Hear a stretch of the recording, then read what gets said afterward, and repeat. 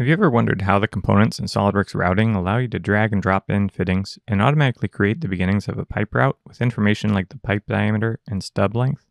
We'll do a quick overview of the structure of routing components and also talk about the Routing Library Manager in today's 2-minute tech tip.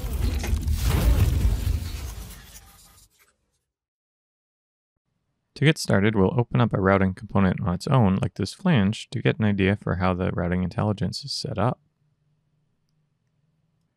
The route components contain special features called CPoints and RPoints that define the connection location and where the route should begin. If we edit the C point, you'll see information about the type of route, pipe diameter, and stub length.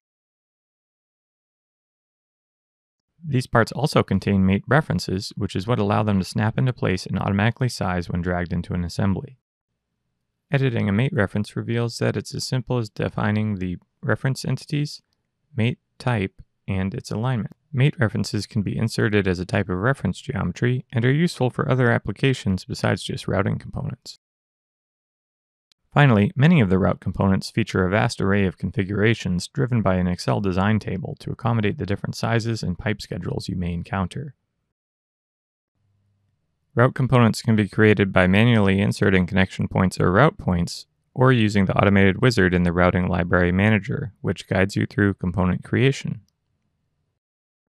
This is also where you can set file locations, edit the database of components and their metadata,